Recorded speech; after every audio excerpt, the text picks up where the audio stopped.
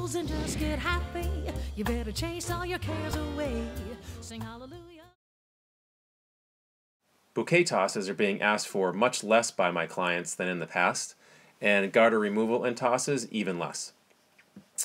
I would say out of 100 weddings I might perform, maybe 10 will be doing the bouquet toss, and even less will be doing the garter.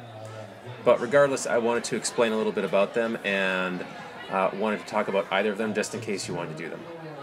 The bouquet toss is pretty self-explanatory.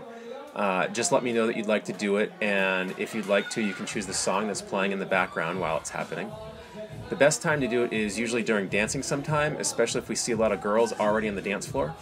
But be aware, if we do end up doing it, we're going to empty the dance floor, and I'll need to work to get it back going again.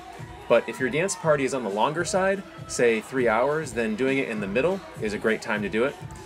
Then you can break up dancing from all the fast dancing we've probably just gotten out of and play a couple of slow songs or specialty songs like a swing dance or something like that. I'll touch more upon that though in later videos that focus on the dance part of the reception. If you also decide to do the garter removal, you can choose the song for that as well, or I can choose it. I have a few favorites that I like to use. Once your husband removes your garter, then becomes the question as to whether you want it put on the girl who caught the bouquet by the guy who catches the garter. This is up to you, and many of my clients tell me that they will decide that once they see who catches both.